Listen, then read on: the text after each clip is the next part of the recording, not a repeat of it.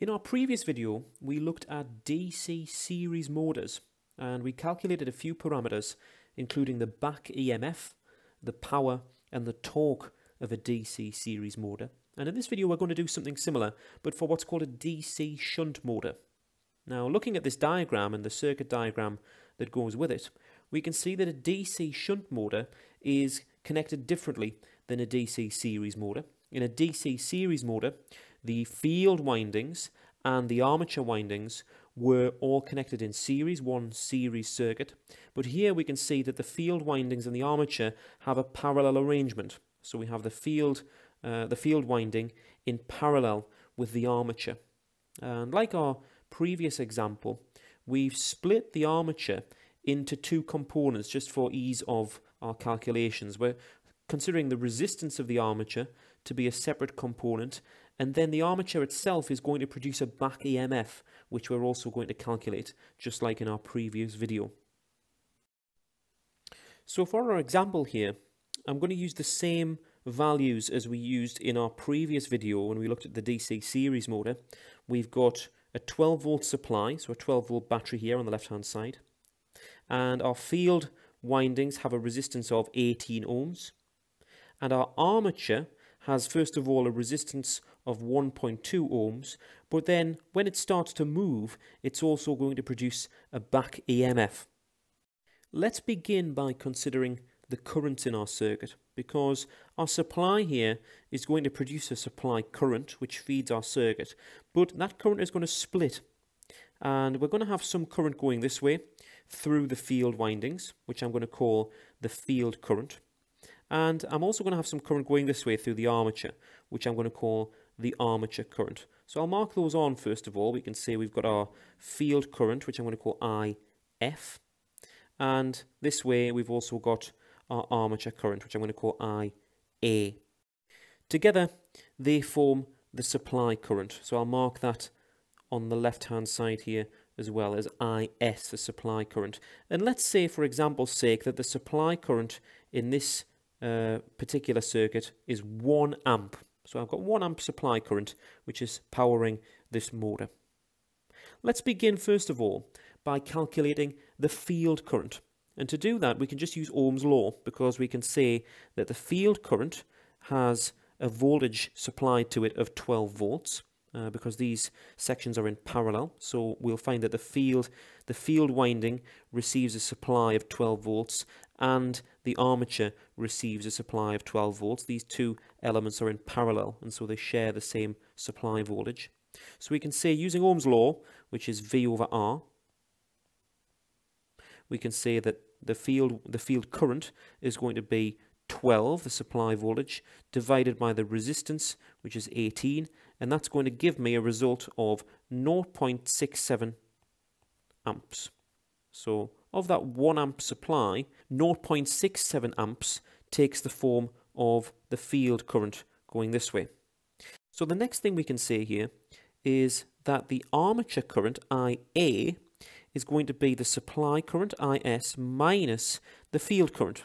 Because if we think about it, we start off with 1 amp, and 0.67 amps of it goes that way. The remaining current must form IA. So we can say that IA is IS minus whatever we lost to the field current IF.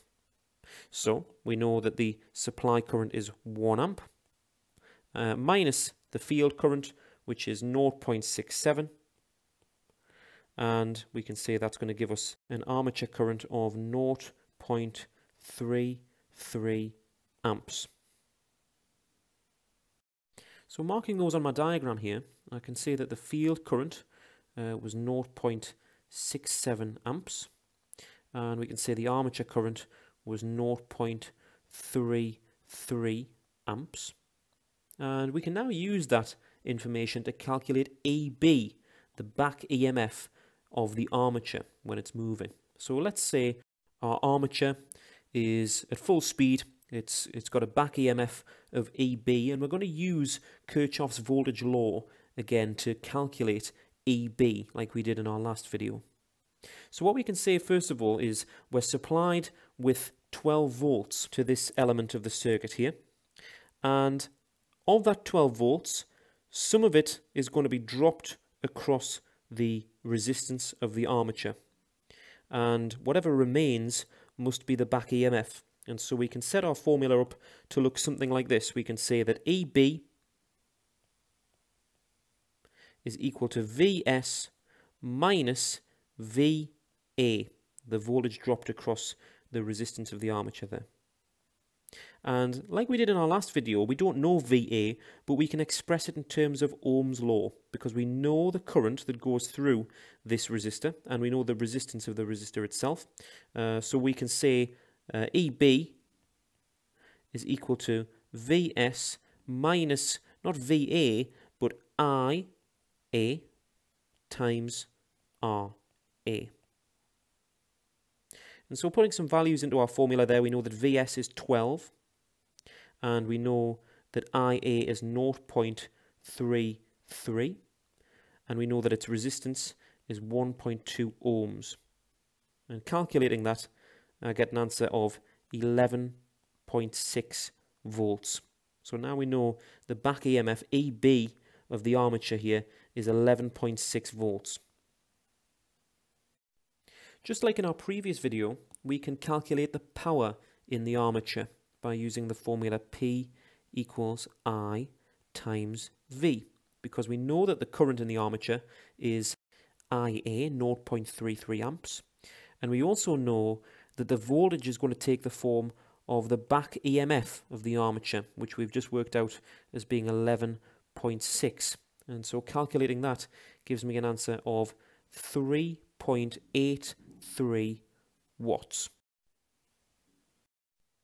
Again, thinking back to our previous video on DC series motors, we mentioned that there was another formula for power, which looks like this. P equals 2 pi NT over 60, where N represents the speed of the motor in revolutions per minute, RPM, and T represents the torque. So the last thing we can do is we can use this formula to calculate the speed of the motor if we know the torque. So let's say, for example, that the torque in our motor is 1 Newton meter. So I'll make a note of that at the bottom here. T equals 1 Newton meter. And this means we're going to have to rearrange our formula here for N, because we want to find out the speed of the motor when the torque is 1 Newton meter. So to rearrange this formula, we're going to see it in the form of N equals 60 times P over 2 pi T.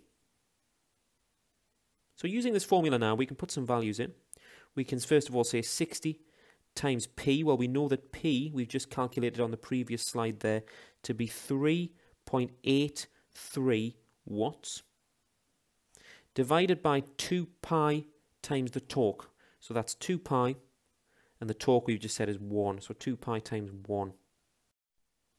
And calculating that gives me a speed of 36.57 RPM. So I hope you found this video on DC shunt motors useful. First of all, for calculating the parameters like current and voltage in the circuit that we've seen there, and also calculating the power of the motor and its speed as well. If you haven't already, you can check out our previous video, which is on DC series motors, where we perform similar calculations to the ones that we've seen in this video.